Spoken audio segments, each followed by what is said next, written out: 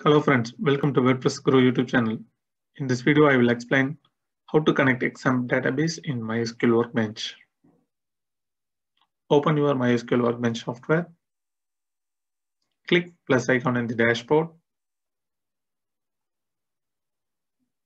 Mention your connection name.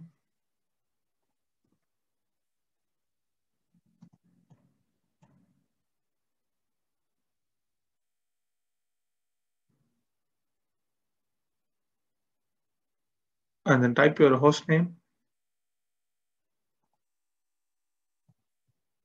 It's XAMPP hostname. And then type your MySQL port number. Enter the username. And then you need to enter the password. To enter the password, you need to click Store in the Vault button. So here you can provide the password. For my exam, I don't have any password, so I'm going to make it as blank.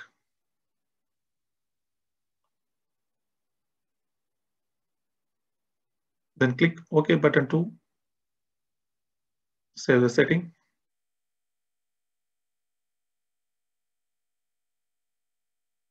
So now you can see the connection which was added by you here. So you can click this to access the database. So here you can execute your MySQL queries. In the left side, you can see the one more option to check the list of tables, schemas. When you click schemas, it will display the list of database that are available in your local exam.